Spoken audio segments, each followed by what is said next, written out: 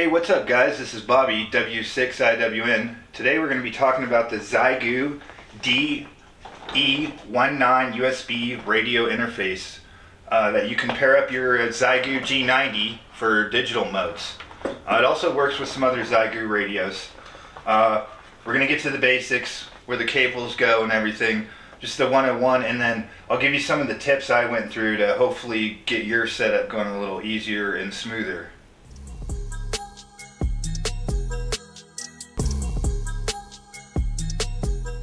Alright, here's all the parts and pieces. You get the nice USB radio interface, which I think this one's really cool. The sound card's built in, so you don't have to run extra audio cables to your computer, just the USB. So the cables included are a USB-C to USB, which obviously the USB-C is going to go in here, and then the other end is going to go to your computer. An old school 9-pin DIMM. There's only one spot for here on the ACC, and then there's only one spot on your Xiegu G-90 for that. The only cable that could be confusing is this 3.5mm audio jack. You have two options here. You have a CIV and a PA. You want to plug this into the CIV for the Xiegu G-90. And then also on the back of the G-90, you can see here you have three potential spots. You don't want to use any of these. And then you have another two here. You want to use this bottom one on the head part, the COM port. That's the same one you would use to update the firmware on the head of your Xiegu, not the ones in the back. Alright, let's get into the settings on your radio. The first thing you're going to want to do is hit the function button. And then once that's lit up, you want to go and hit the power button. You want to hit it twice until it says input. And then you want to make sure that that is on line. Let's see, while you have the function open, you also want to open your filter. So click the filter high. Make sure you spin this all the way to the right. And open up your filter. Then hit the filter low. And then go counterclockwise all the way to the left. Make sure your filter is all the way open. Mine already was, so you didn't see it change. And then you want to go over here. Let's see, let's turn the function button off. You want to make sure your preamp's off and your attenuator. So you'll see a P and an A that keep popping up. You want to hit it until those go away. You don't want either one of those on. Also, there's your audio compression button there. There'll be that little tiny microphone icon. You want to make sure that is off. Another thing, your noise blinker. You want to make sure that is set to off.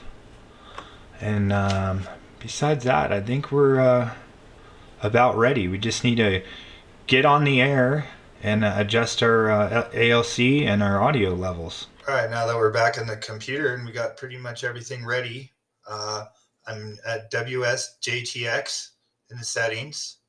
And if you've seen this green bar here on the left, that's your input level. And from what I understand, you don't want it to get any more than 65.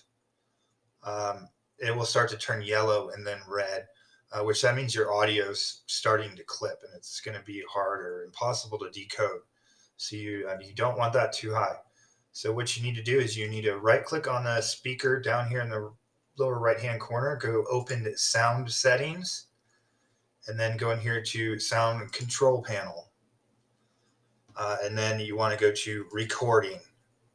So that's going to actually be your Xiegu in.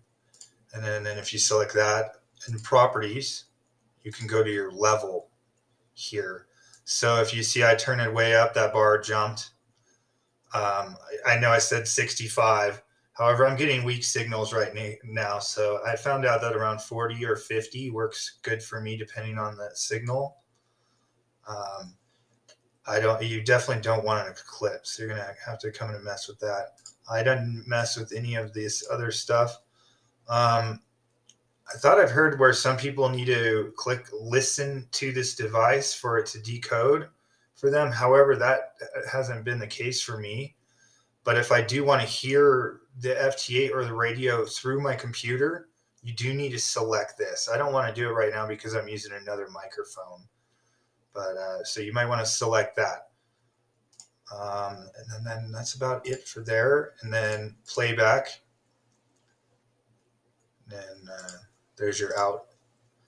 So you can adjust the levels for that as well. I just kind of left mine at 50 and I did not mess with any of the other stuff. All right, one last thing we need to adjust is the ALC level with the power, the transmit digital gain. Let me get a different camera angle showing the radio and we'll get right to it. All right, now we're ready to transmit and get our ALC level straight. I recommend using 18 watts, and I do use a fan. There is a fan accessory. I have a little computer fan. I also have a clip-on fan that I'll put on. It doesn't really get that warm, but yeah, I definitely pay attention to your temperature and run a fan as needed. However, back to the ALC. So what you're going to want to do is go into transmit. Let me make sure I am somewhere where no one is transmitting. Find a clear block. And I'm going to go ahead and start calling CQ. Bear with us, it's got to get to the next cycle. Okay, see my ALC there? It's at 68.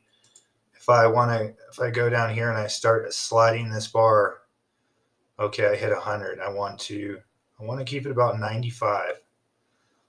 You don't want to have it too high or you're going to clip. You want to have a nice clean signal.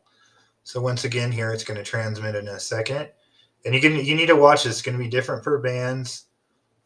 Sometimes it even changes just a little bit. I'll have it 95 and then it'll bump up. Okay, right there. See, it's about 90, 95. See how it went up a little? Oh, 100. So I'm going to bump it back down to about 95. And you want to just keep it there and keep a nice clean signal and have fun with it. I think that should be about it. And if you're wondering what this thing is on the right, this is Grid Tracker. I'll also put a link for that. It's a mapping system, but that's a whole nother video. Right on. Thanks for watching. This is W6IWN 73.